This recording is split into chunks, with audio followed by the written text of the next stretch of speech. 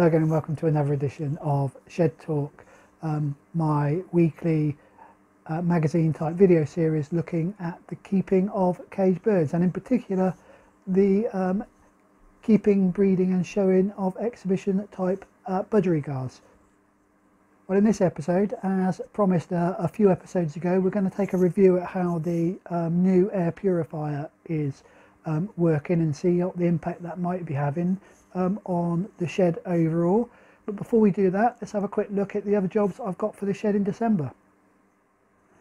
Well, the main focus for December is actually right behind me, and it's getting this old Finch flight sorted out. You may remember that one of the main reasons I moved the Finches out of here was because I was having real difficulty getting in there to clean it, with them all being flighty and flying around, and this shed, some areas of this shed being quite difficult to get to should any of them get out. So prior to moving the budgerigars out of the slightly smaller flight into this bigger one, I need to get in here and give this a real good scrub and clean out and disinfect and all the rest of it. So that's the main focus for December, and then getting the budgies moved back across. Before we start on that though, I just thought I'd give you a very quick update on the rest of the videos in December, and particularly the Christmas videos. In the last episode I mentioned that I thought there was going to be something a little bit special coming up in December that everybody would enjoy. Unfortunately, circumstances beyond my control really, and beyond anybody's control really, means that I'm not actually able to record that video before the Christmas break. I'm hoping that we will have that episode at some stage in the new year, but that all depends on how other things go. So real shame. I think everybody, well, I particularly was looking forward to that episode, but that is the way things go.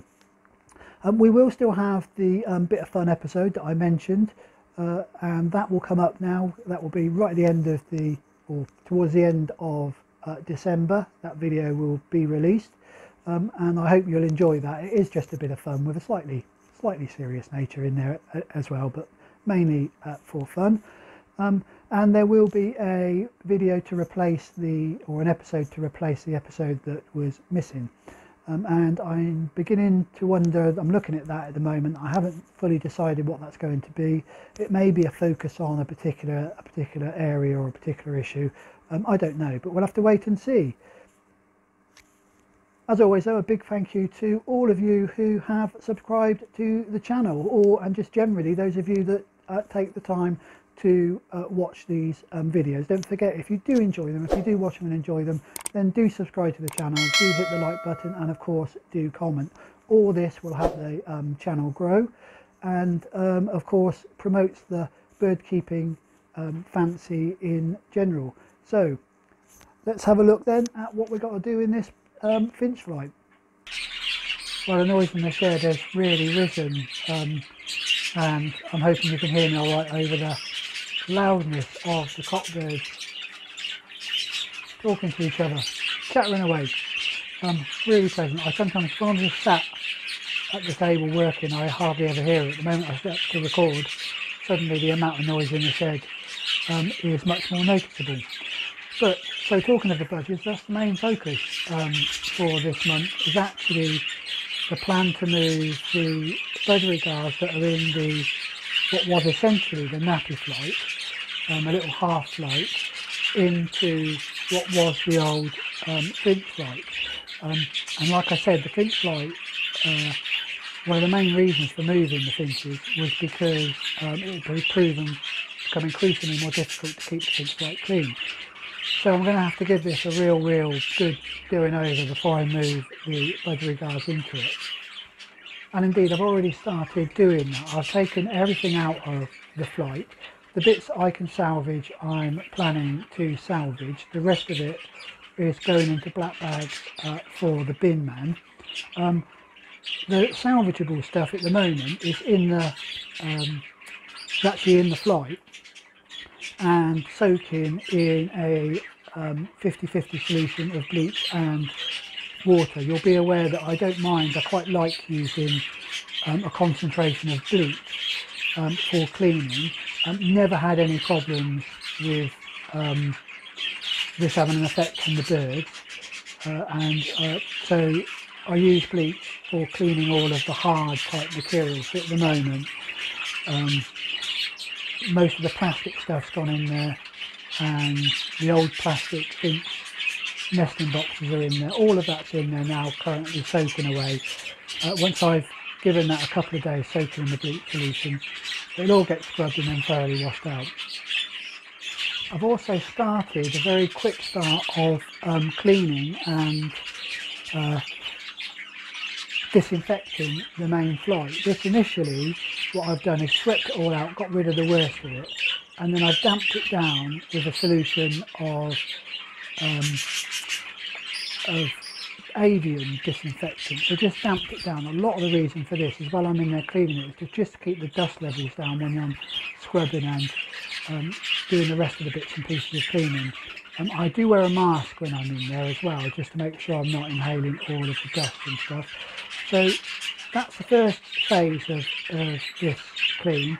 What I will then do is get some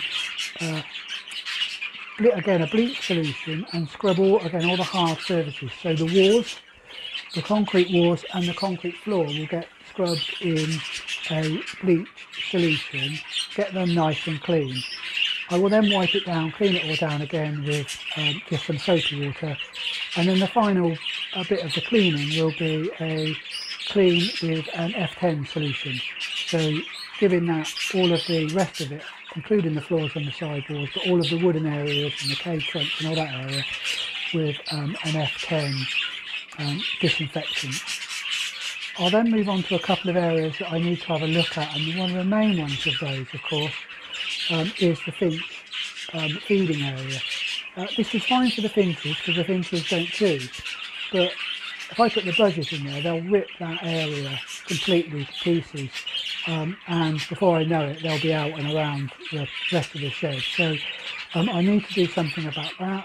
I'll probably lay a much harder wood across it, or maybe use the old feeding tray, which is a metal feeding tray. If it fits in there neatly, I might use that, but we'll wait and see. So that area will need redoing completely.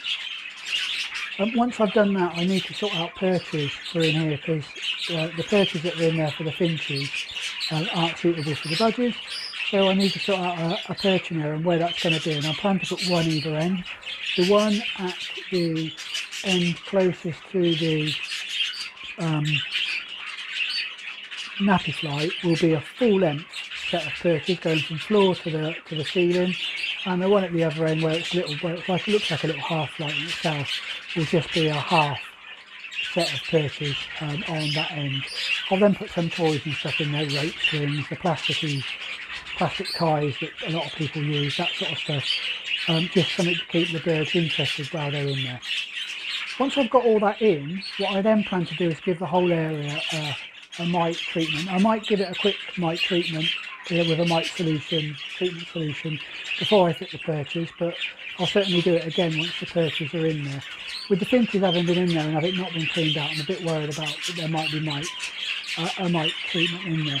And once I've done that, given it a full treatment of anti-mite stuff, my intention then is for the whole bird room to be fogged with a smoke bomb, anti-mite treatment smoke bomb, and I'm going to talk a bit more about that in the next video, or in a future video coming up, about how I'm planning to use it. I've never used it before. I've been online and watched a couple of people use them, so I'm reasonably confident of how to use them, but you know, that it'll be for a future video watching me attempting to do that. So that will be the main focus for December. I'm hoping I can get all of that done, completed, before the end of December, and get these birds moved across into here before Christmas. But we'll have to wait and see whether that's going to be possible, won't we? So I suppose it's time to have a look at the air purifier and see how this has been doing in terms of reducing some of the dust and stuff that's in generally in the shed. You may remember I did a video, or I got this about 3 weeks ago now, it's been running for, and I did a video of me opening it up and talking about why I got it, and it was really because of the number of budgerigars I've now got in the shed, having moved them from the outside flight where the finches are now into here. The small extractor fan that I've got wasn't doing the job of keeping the dust down. Like I say, I did a video of me getting it out, talking a bit about the actual air purifier about 2 weeks or 2 episodes ago. If you haven't seen that, I will put a link now across the top of the screen, so you can go and have a look at that video if you would like. So what do I think of it in terms of how it's been working, and in terms of I suppose really that goal of trying to keep the dust down? My first impressions are that, having had it running for 12 hours a day for the last, almost 3 weeks, is that there has been a general reduction in the amount of dust in the shed. Not got rid of it at all, completely, but there's been a reduction. So there is still some dust gathering on some of the surfaces, but it's nowhere near as much as it was before I put the purifier into the shed. So my initial thoughts is that it's doing some good in terms of that reduction in the amount of dust. The other thing I'd say is, and again, I don't know whether this is just in my head or whether there are other factors involved here, I've noticed that the level of noise in the shed has increased, particularly in the last sort of week and a bit. And I'm not sure whether that's down to the general air quality improving and the birds therefore feeling a little bit happier about the in themselves, and that's generally just increasing the level of activity in the shed. Of course, it might just be that we're moving into that time of the year where the budgies are starting to come much more into condition, and therefore the level of noise just rises anyway. So but it might be linked to the air purifier, I don't know. So that's my first impressions of how this has gone. I suppose the thing to do now is to open it up and have a look at the filter and see the sort of level of dust that it's collected in the filter that would otherwise have been either generally in the room, in my lungs, or in the bird's lungs. So I've turned it off and turned it around so we got access to the opening at the back.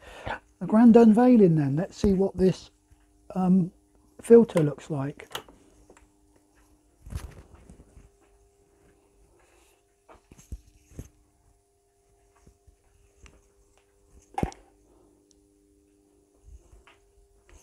Well, it certainly looks like it's got a fair old bit of dust in here, as we can see.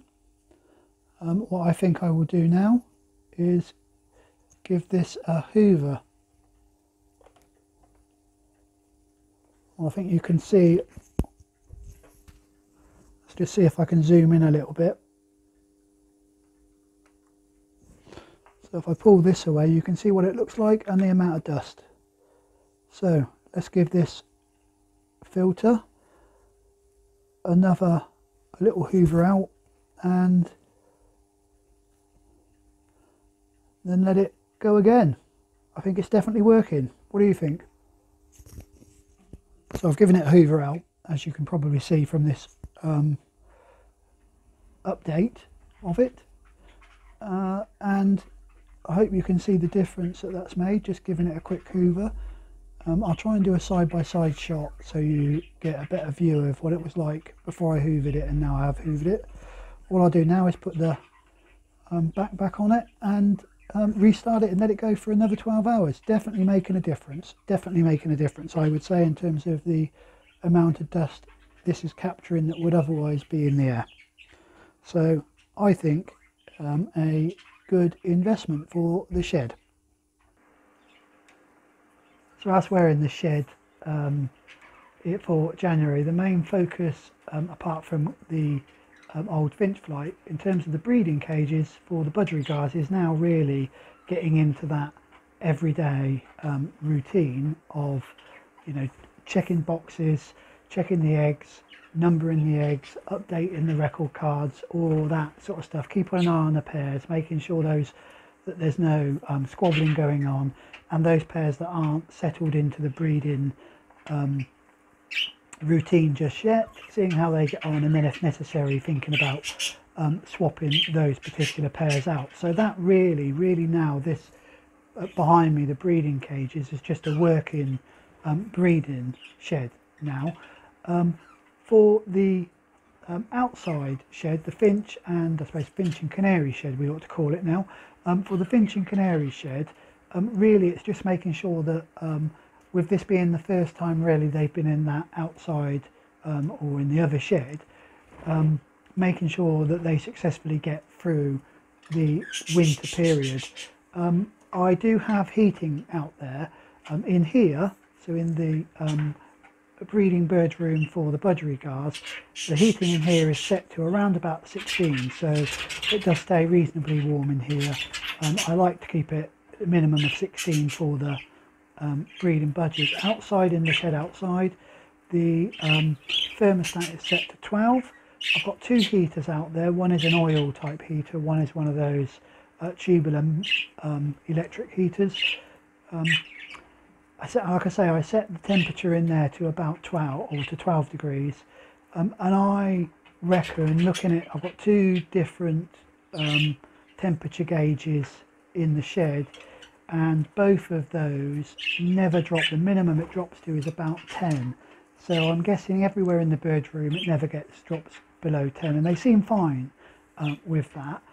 I suppose my only concern really is I don't want to put the temperature any higher, because if I do raise the temperature, I'm a bit worried that the canaries might go into a molt if the temperature goes up.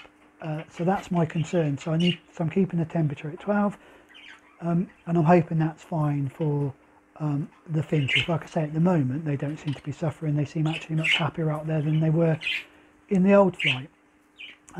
The canaries, like I say, they've settled in really well.